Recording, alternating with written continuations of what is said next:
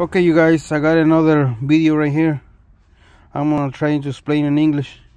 I got a video before, it was in Spanish. So this is the call for Toyota Camry Lead 2004, and I will show you why being shown this check engine right here.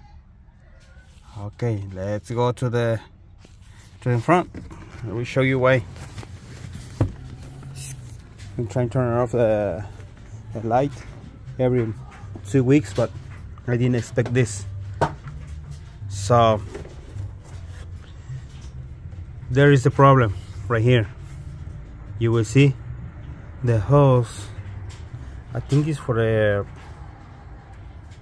engine. I don't know what, but anyways, it has this.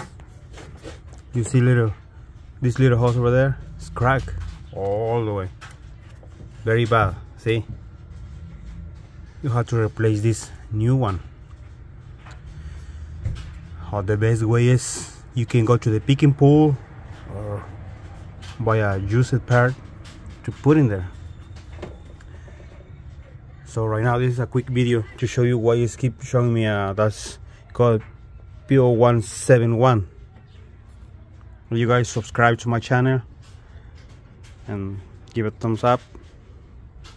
Any question, comment below, and